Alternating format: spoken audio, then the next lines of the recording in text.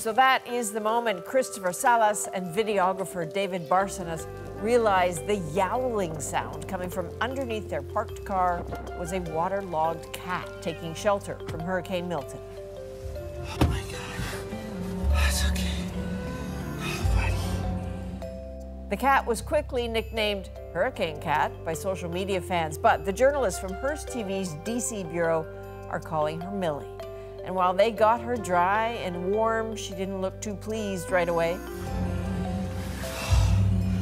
No. After being fed, Millie was taken to a local vet. Turns out she is not microchipped, and if she's not claimed, David has already filled out the paperwork to take her home. You know, we were just saying it's a good thing you're looking at a cat. Feel lucky you're looking at a cat, because there is another video out of that part of Florida that shows a woman opening a car door only to be greeted by an alligator in the water. So it's been a rough week. We figured the cat was the better call.